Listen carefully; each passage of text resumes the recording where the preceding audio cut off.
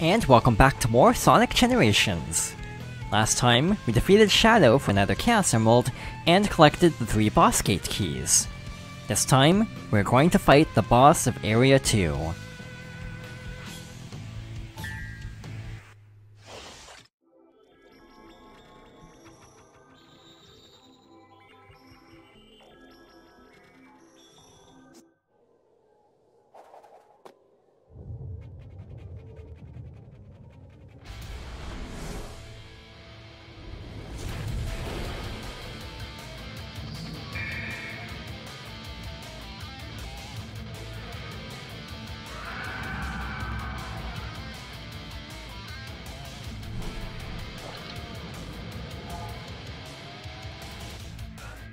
Next up is a fight with Perfect Chaos from Sonic Adventure. I really like this boss fight. I like the opening cutscene, how it recreates the zoom in on Perfect Chaos's eye, and as a boss fight it's also really fun and plays out kinda similarly to the original, such as boosting through Perfect Chaos to its core.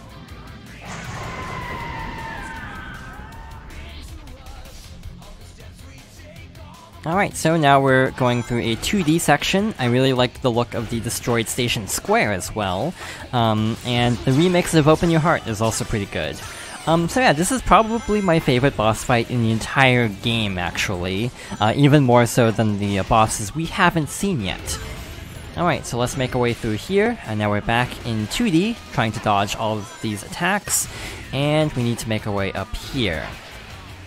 So yeah, I like how it combines the 2D and 3D gameplay of modern Sonic in really creative ways, so let's go in for another attack.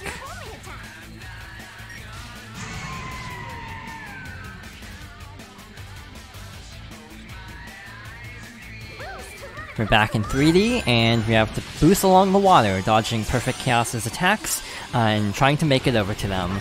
From here, let's try to carefully platform across, avoiding falling into the water, and let's boost through again.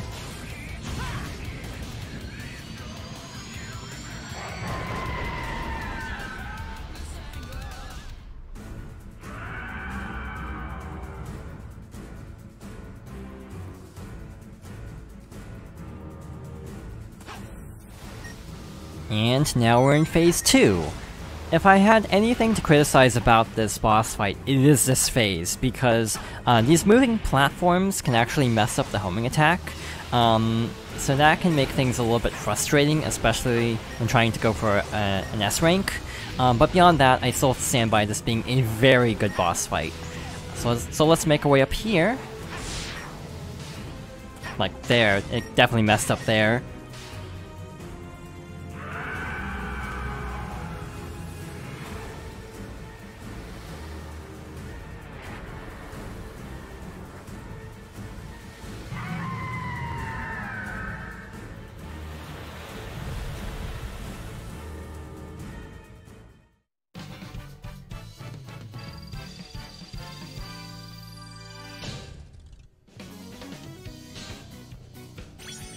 That was definitely a close call at the end, but we still made it through for another S rank.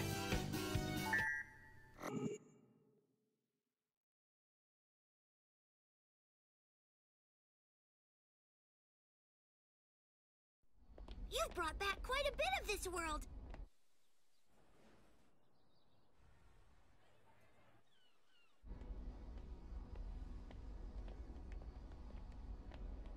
You're doing great, Sonic! You mean, you're doing great Sonics? Right. I may never get used to that. Oh! Watch out!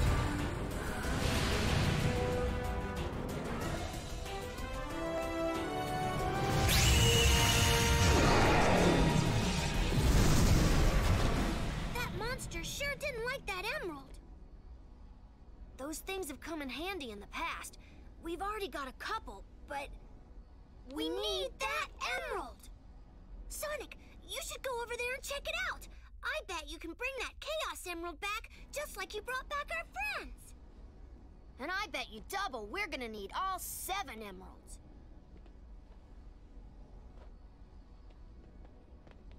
You guys have your work cut out for you. adventure's no fun if it's too easy.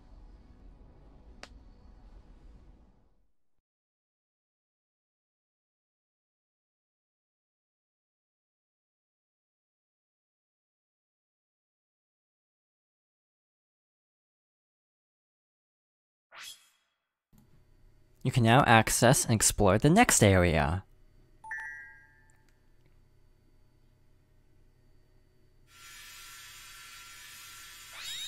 You got a Chaos Emerald. Alright, let's explore Area 3, starting with this next zone.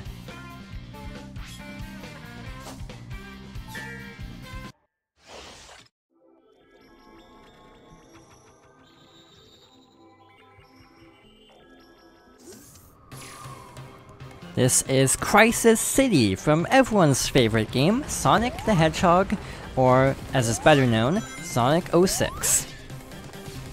This is actually one of my least favorite stages in the game, and I actually like Sonic 06 more than most. I think it's actually a fun game and how broken it is, even though it's definitely not a good game by any stretch of the imagination. This stage really pushes the limits of classic Sonic's platforming abilities in ways that they were never meant to be pushed that far, basically. So, well, we'll have to see how this goes. If we are going to get an A rank or lower on a regular stage, this is definitely going to be the one, because it is very difficult. It does make sense, we are getting close to the end, and inherently, I do like the idea of adapting a Sonic 06 stage into a platformer or a side-scroller. But now that we're in the next era, I suppose this is a good time to talk about one issue I have about this game, is that they actually leave out certain games. Like Sonic CD was left out. So I kind of wish there was actually some more stages for each era. For example, I would have been fine even with like a Shadow the Hedgehog stage, just because, you know, that game does have some good level designs, even if the game itself is pretty bad, if you ask me. And yeah, having like 4 stages per era, honestly, I think would have been a little bit better, partly just because I like the game and wish there was more of it, to be honest. And yeah, the classic era gets a little bit glossed over, I feel. So this era is very different on the 3DS version. Instead of Sonic 06, the level after Radical Highway, I'm pretty sure, I actually don't think there's a level for heroes. I think it skips straight ahead, actually, to Sonic Rush, the water level from that game. I actually don't remember the name of it, so I can't exactly say what it was for sure. And then there's also a stage from the DS version of Sonic Colors, since that game was on console, or on Wii and DS. So yeah, it is interesting how they actually went about I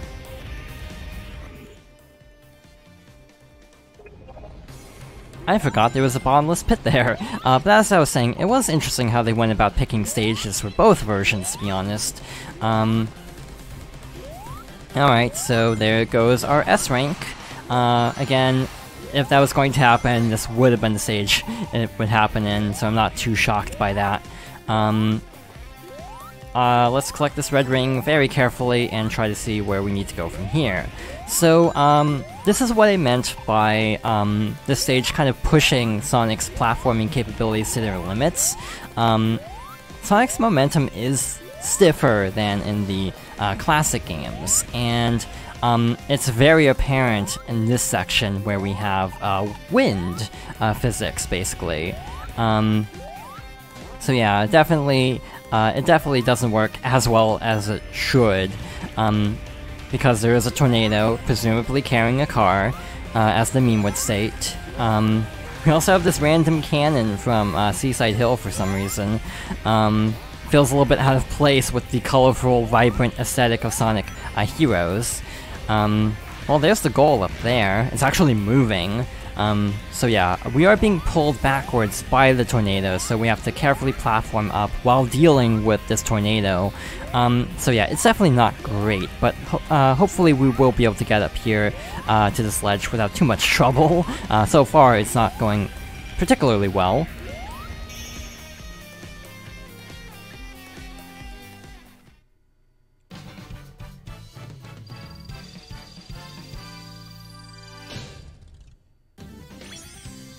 Outside of that one death, that was actually pretty good. We would have gotten an S rank otherwise.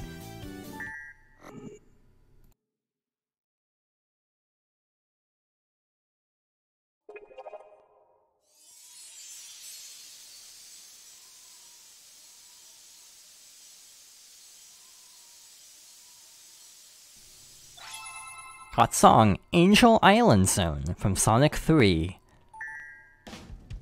So next up is Modern Crisis City.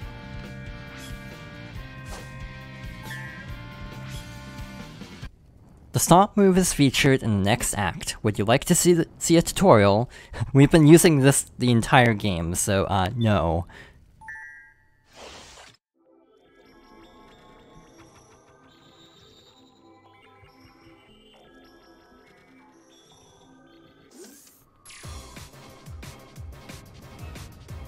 Even though I'm not the biggest fan of classic Crisis City, I actually do like modern Crisis City. Luckily we skipped the snowboarding section from 06 entirely and immediately jump into the on foot section. No complaints here, that section was not great. But yeah, this is a very fun level, but it's also very difficult. So again, I'm not entirely expecting getting an S rank on this, but it is definitely a lot easier than the classic variant. If we go along the side of here, there's a red ring. We actually missed it, oh well. So let's keep moving. There's not an easy way to go back for a lot of red rings, so if you miss one, you basically have to restart the level, which is why I'm not really concerned about the red rings. By comparison, going through all the challenge acts is a lot easier in terms of like 100% criteria. So I would like to show those off, because they're not usually too bad. So yeah, Sonic 06, Crisis City is the logical choice. You know, Wave Ocean would be a little bit redundant since we would have just gone through Seaside Hill. White Acropolis would have been fun, actually, because I don't think there's actually a snow level. So yeah, I would have been fine with that. Crisis City is so iconic, though, that it makes sense. Yeah, overall, Sonic 06 does have some good levels, kind of like what I said about Shadow, where it has good levels, even if... oh. Again, I'm actually amazed that didn't happen sooner. I pressed X instead of A, which is how homing attack works in Sonic 06. So yeah, I'm actually surprised I hadn't done that sooner, to be honest. Oh well. It would be the 06 levels where I have a lot of trouble. I actually think the next level is easier. It's actually a little bit tricky to get an S rank, just because the next stages start to get really long. But in terms of overall difficulty, I think the next stages are actually easier. So if you have not used the Stomp so far, it's A and B. I guess if you're on PlayStation, it would be X and Circle. I haven't really been talking about the PlayStation button layout very often, because really, if you're playing this game, you're probably playing it through either the PC version or the Xbox version, just because of availability.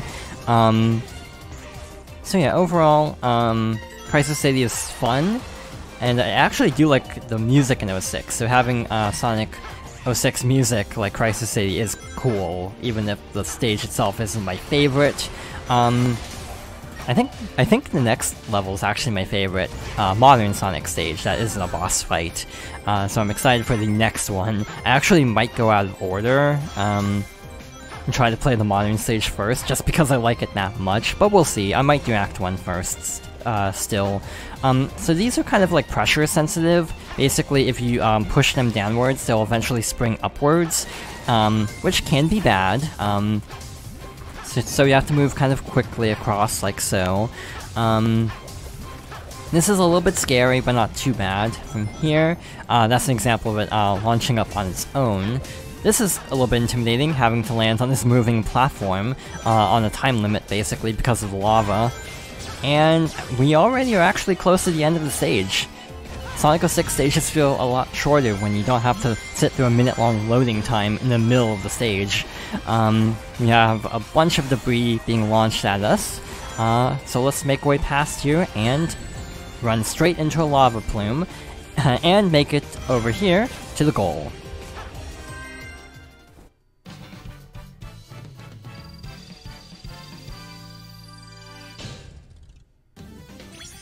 Again, that would have been an S rank if it hadn't been for that one death.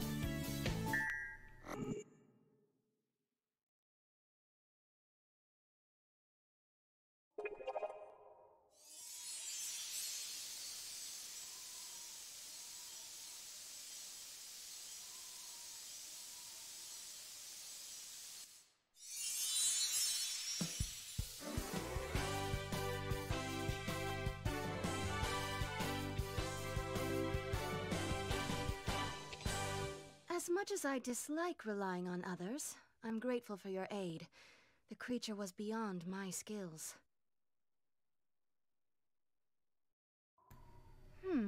I thank you for your help, but still, I don't think we can let our guard down yet. We got artwork 18. Unfortunately, the next acts are actually pretty long, so we're going to worry about those next time. In the meantime, let's head back over here and try out another challenge. I am feeling like trying a city escape challenge, so let's carefully platform up here and see what's up here. I'm pretty sure this is actually Seaside Hill. No, this is City Escape. So yeah, let's try this other one to the right here. Topsy-turvy. Use the horizontal bars and spinning platforms to reach the goal before time runs out.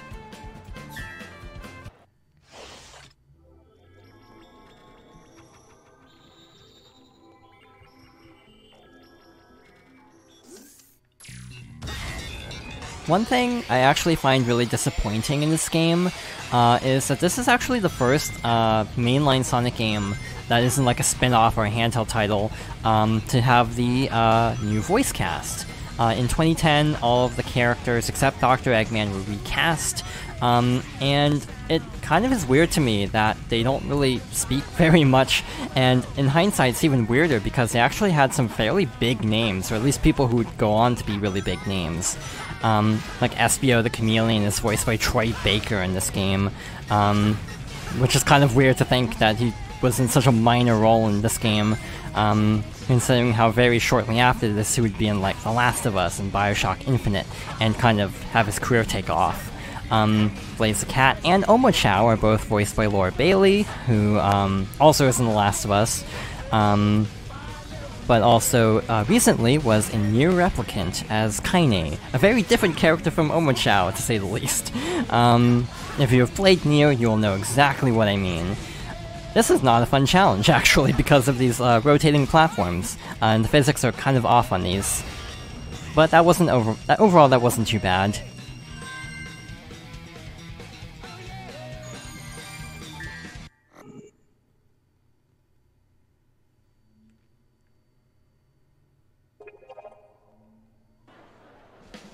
So, next time we'll try out another new stage. So thank you for watching, and I hope to join me next time for more Sonic Generations.